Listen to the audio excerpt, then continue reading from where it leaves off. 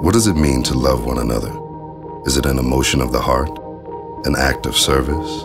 A force of the will? Can love ever truly be defined? We think so often in simple terms, but real love goes much deeper. It strengthens the weak, helps those in need, lives in harmony with all people, and holds us accountable. Love means carrying each other's burdens, admonishing and instructing, showing compassion and feeling it too, spurring one another to good deeds, confessing and forgiving, building and maintaining trust, being of one mind no matter our differences. Love means accepting others for who they are and allowing ourselves to be changed in the process. So love holds us together, grafted by faith into the one true Christ, whose example compels us to love one another.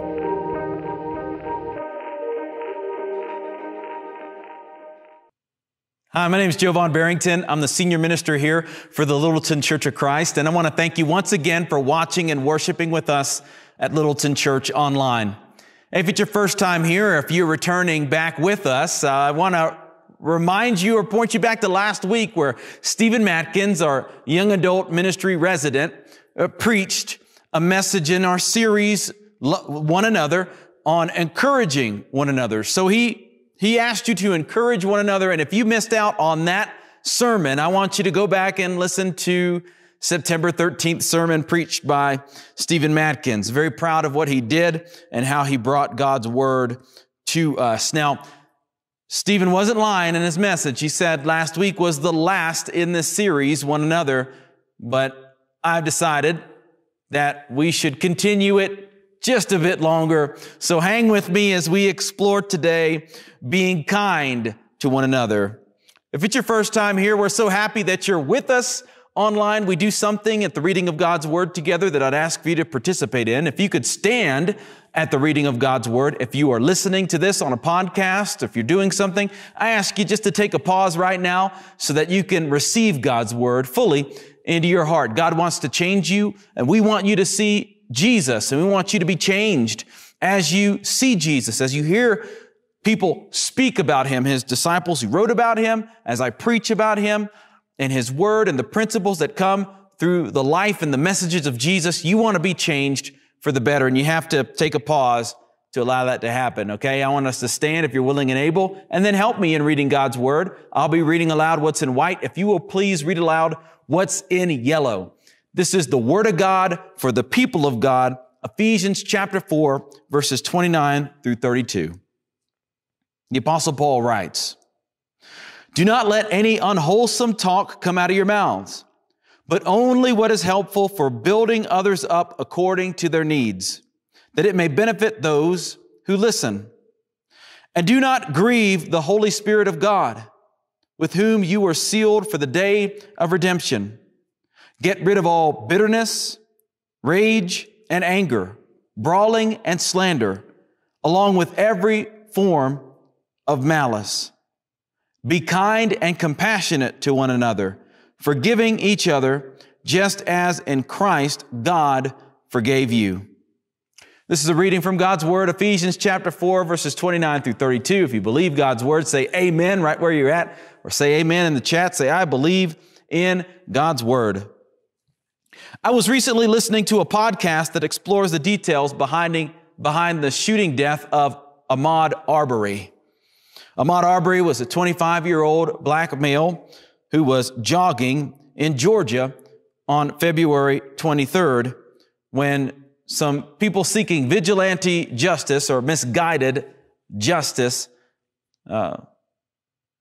cornered him with their vehicles, and he was shot and killed. An eyewitness and fellow assailant, William Bryan, confessed that after Travis Michaels shot and killed Ahmaud, that he used a racial slur over Ahmaud's dead body. It was found also that on his phone and others' phones that they used these racial slurs multiple times when corresponding to people. This was discovered during their initial court hearing, and the defense for Travis Michaels said that this was normal behavior in the South, that People in the South, in Georgia and in the southern states, would say what Travis was saying, and it was generally accepted to use racial slurs in conversation with one another. They tried to normalize it. And we've also bore witness of private conversations being leaked to the public that degrade women, and that it's been referred to as locker room talk. It's just how guys talk to one another when they are being themselves. And in defense of words or phrases that tear people down instead of building them up, that says, hey, everybody does it. Well, that's not an acceptable defense of an unacceptable practice. I mean, if using racial slurs is normal conversation in the privacy of people's homes and phones and in their conversation, is degrading women is normal, then we need a new normal. Can I get an amen? Say, we need a new normal. And if you, by chance, are tempted to say, hey, I may have said something hateful to somebody else, but what about that other person who's probably said something far worse than me? I want us to lean into Jesus and His way of thinking and stop whatabouting someone else and take responsibility for your own self. Stop whatabouting away someone else's demeaning and destructive behavior and excusing its impact. Instead, own what has happened and choose to make a difference in righting wrongs. See, I was recently in a Christian Facebook group that shared funny memes and discussions surrounding one of my favorite sitcoms. And there was one meme that the moderators approved that I did not find funny, and many others did not either. And I shared that it was not funny, to which a person in the group set forth to antagonize me online repeatedly. He was not interested in building anyone up. He wasn't interested in building me up. And that is a persona that is tempting to take on in social media, one of the bully. And we see that happening in public spaces and in news channels and opinion pieces written by our favorite digital newspapers and magazines. And you may be tempted to hold two different personas in your life, or multiple personas, like a private presence that harms others, or an online presence, or a text persona that tears people down. But I want you to listen to me very clearly. Lean in. I know that we already know this, but we need to be reminded of this. What you say in private is you, because what often happens to people in public spaces, and it comes out that some of their private conversations are now in public spaces, and they're found to be abhorrent. They're found to be disrespectful. They're found to be unloving and unkind. And they say that's not me. And oftentimes what we try and do is remove ourselves from the things that we said. But what you say in private is you. What you say in public is you. What you say in person is you. What you say online is you. It's all you. And God warns us, Jesus warns us that we will be judged by what we say and what we do. Now, as believers in Christ, we won't be condemned. But know this, that you will be judged by every word and deed that you choose to do. See, you might be thinking, what I say in public may not always be me. What I say in person may not always be me. What I say online may not always be me, And what I say in private may not always be we. But it's all you. And God wants all of you. Not just all of you, the number of us that are watching and listening to this online, but He wants all of you. That means your whole self. He wants you, all of you, to live a life of love and service and kindness and compassion to one another. God wants that private you. God wants that public you. God wants that in-person you, and God wants that online you. There's a scene in The Office where Michael Scott says to a high school student who's interested in working at Dunder Mifflin as an intern. He's telling them about Pam, who is the receptionist at the time for Dunder Mifflin Paper Company. He's telling this intern, he says, about Pam. He says, I would never tell this to her face, but she is a wonderful person and a gifted artist. And then Oscar, the accountant, says, what? Why wouldn't you say that to her face? You need to tell somebody to their face something that builds them up today.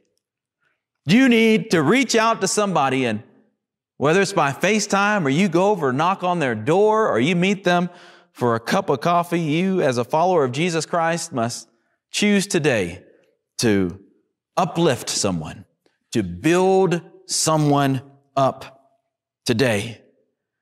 Because as followers of Jesus Christ, we must ask ourselves, whether I'm in person or online or private or in public, am I being genuine?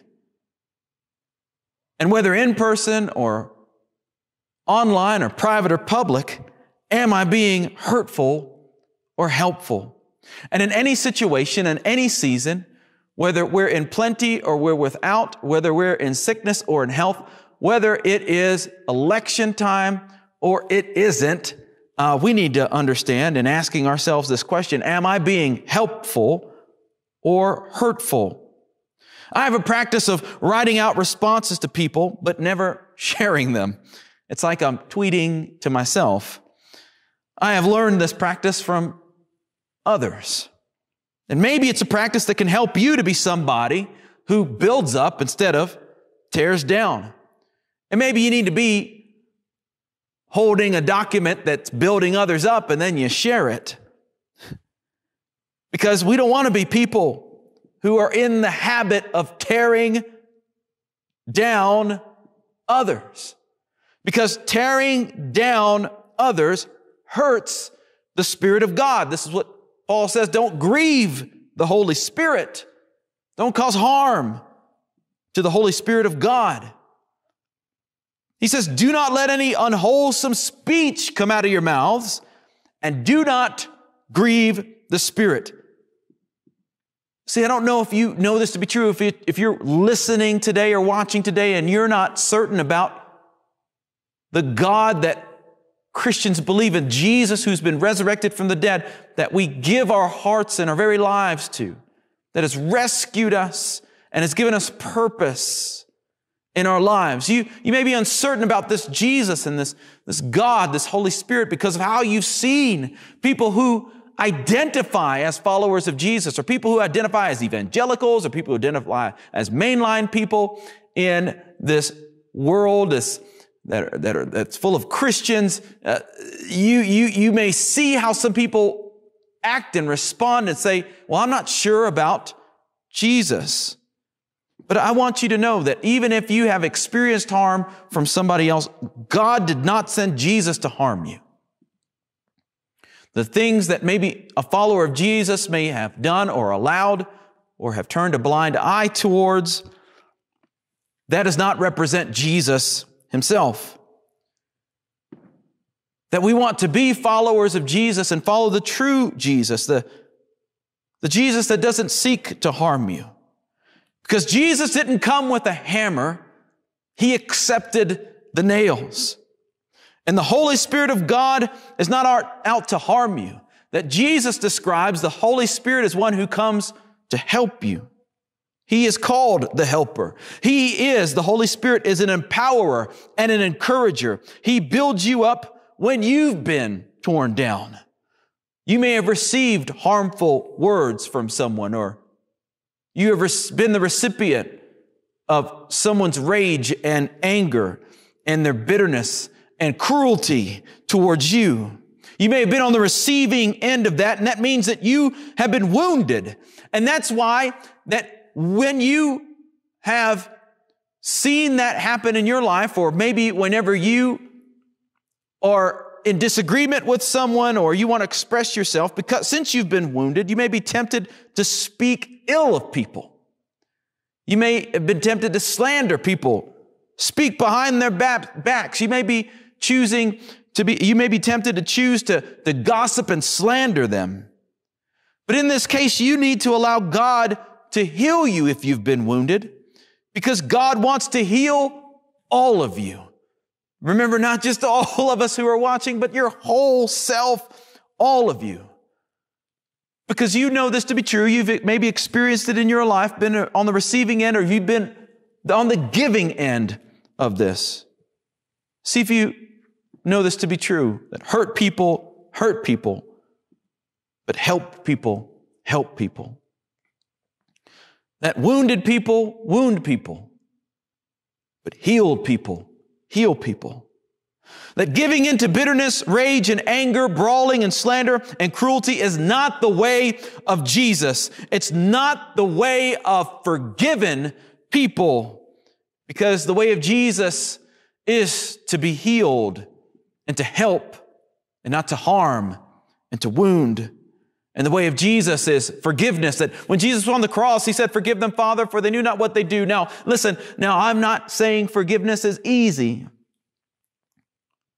Or am I saying that forgiven people forgive people is in some way weaponizing you in your hurt to forgive someone else? No, but what I know this is to be true is that people who've received the forgiveness of Jesus and that have received the Holy Spirit of God are able to forgive even when it is impossible. That forgiven people forgive people. Bill and Ted, who just came out with a new movie, Bill and Ted Face the Music, they would say, "Be excellent to one another." And in the movie Bill and Ted, I haven't seen it yet, but I read a little bit about the plot, that they travel into the future and they run into their future selves. Now, if you've traveled years into the future to find your future self, what might you expect to find? Because you've been going through what you're going through, and you've been going through a lot right now. People have been saying a lot of things, blaming 2020 for all the wrong that happens. I mean, that's just what happens. We personify a year. But it's not just this year. The world has been this way ever since the fall of mankind. 2020 is an exceptional year in terms of the hardship, the loss of life. It's unprecedented, to borrow that cliche, for many of us. The loss of life and the loss of jobs. What's it doing right now to you? What's it doing in your home? What's it doing in your job? How's your faith holding up right now? In 2020, did you imagine you'd be where you are right now? I mean, how has it been affecting you, and how have you been able to rely on the strength of the Lord so that the things that the world wants to normalize, you're resisting. You're saying, "I don't want to normalize that." If you traveled light years in the future to find your future self, you might be thinking, "Man, that'd be great to get out of 2020, but who might you expect to find?" 2020 has been hard, but it's in those hard times where we are pressed, but we are not crushed. It's in those hard times where we are pressed, persecuted, but not abandoned. It's in those hard times where we are refined. Like, it would be a shame if in 2020 or 2021 that we didn't find ourselves becoming more like Jesus because of the refining fire. We chose to put our faith in Jesus so that God could mold and shape us. And that even in the midst of hardship, we're choosing to be a blessing. And even in the midst of struggle, we're choosing to give strength. That we're choosing to fall on our knees in prayer. We're choosing to love and not hate. That we're choosing a new normal. Like, what's the new normal going to be? This is the new normal. Listen, who you become in the future depends on what you choose to normalize in the present. And here's what we normalize. Be kind and compassionate to one another. That through Jesus, you could choose to normalize compassion and kindness. And this has always been a kind and compassionate and caring church. I remember the story of when Justin and Allison Thompson, our former missionaries to Lima, Peru, and they had their support dropped by another church overnight, that this church stepped in to help them. And you may have stories of this church and others that were there for you, and they were kind and compassionate for you in your time of need when you needed the people of God the most. My family recently traveled out of town to a wedding. We just came back from Alabama. It was a wedding of a former student of mine, and when I was a youth minister for over 11 years at the church in Littleton. And her parents are good friends of ours. And the father, Jeff, was one of my youth deacons and eventually became the youth minister when I departed the church in Littleton. They're good friends of ours because they were there for us when we needed somebody to be there for us the most. That we were transitioning out of the ministry in Dothan, Alabama, and we'd already sold our home, had all of our stuff in storage, and we were living in my sister's house temporarily. And while we were living there, a storm came through Houston County, Alabama, and blew a large tree down into my sister's home, causing over $50,000 worth of damage. And we had to vacate the home. And with nowhere to go, they took my family of 5 into their home. We stayed there in their bonus room until we could find another place to live temporarily. I would never forget their compassion and kindness shown to my family.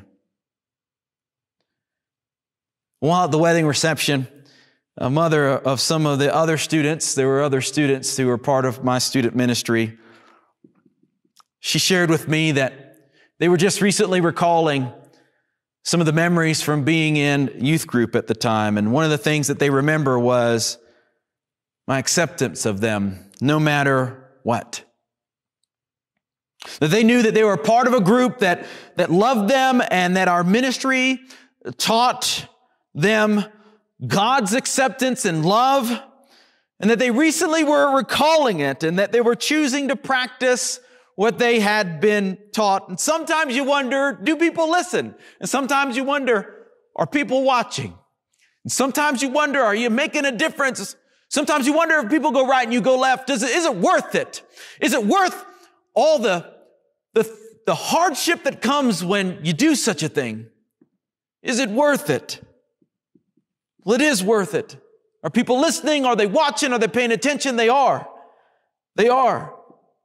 And we've been paying attention. Anna and I, we paid attention because shortly after we moved here to Colorado and began our ministry, Anna and I and our family experienced a kindness and a warmth and a welcome that we had never experienced before in a church. And what I see in you, Littleton Church, and if you're watching, you want to know more about this church, what I see in you is a church family,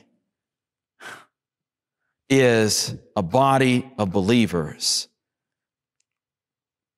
that if people would listen whenever you're kind and compassionate, it would change their hearts. Church, I want to leave you with this reminder, always, always, always, without ceasing, be kind and compassionate to one another.